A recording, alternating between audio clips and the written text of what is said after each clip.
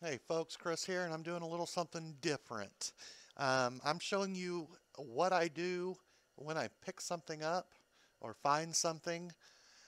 This is the first thing I do before I even consider scrapping it.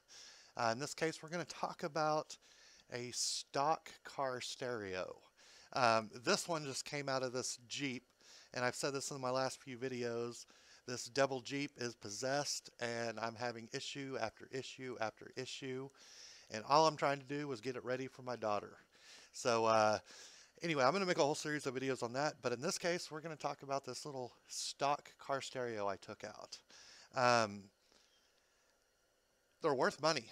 A quick Google search of it showed all kinds of used ones. They just seem to range all around 50, 60 bucks.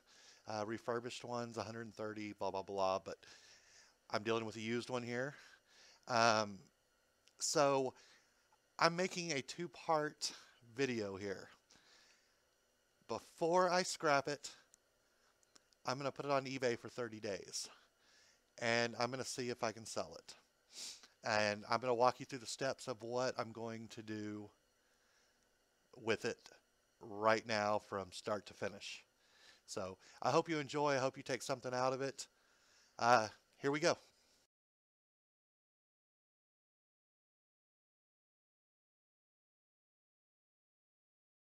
Well, first, as a clip you saw before, I plug in the model number and just see what things are selling for.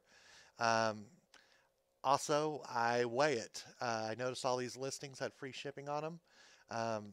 So I weigh it, and I always send my things out USPS priority. So in this case, $8 local to $21 Hawaii. So I know I'm covered here.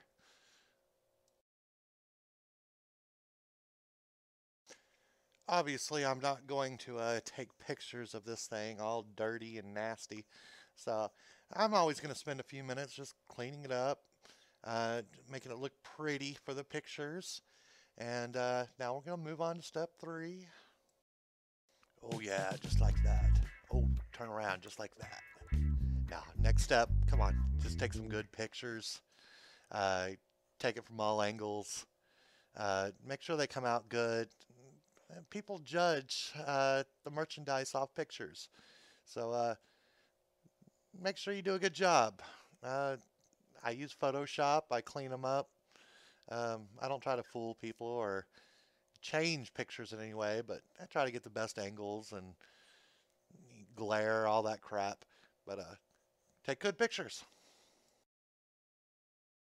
Now that the pictures are all taken and they're looking pretty, I'm going to go ahead and post it here to eBay. And eBay's not the only site out there, and I'm not promoting eBay.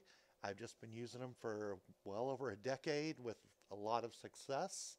So I'm going to continue to use it until the success disappears. But here we go. This is not an eBay tutorial. I just know what works and what doesn't.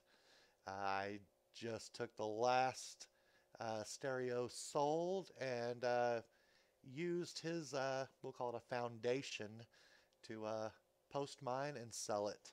So he was successful, so I'm going to try to be successful as well. Well, folks, there it is for part 1. Hopefully I'll see you back in 30 days without having to scrap this, making, I don't know, maybe 10 or 15 bucks, opposed to the 23 cents taking it as is to the scrap yard.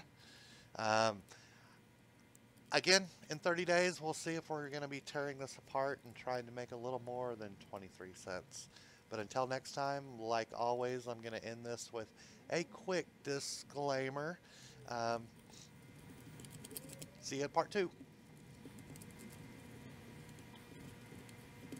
I'm going to keep this short and keep you YouTuber police off my back with a few disclaimers. Number one, scrap value is always the lowest price for an item, just above garbage. So if you bring something home that works or has working parts, consider selling it on Craigslist, eBay. That's actually how I make a lot of money.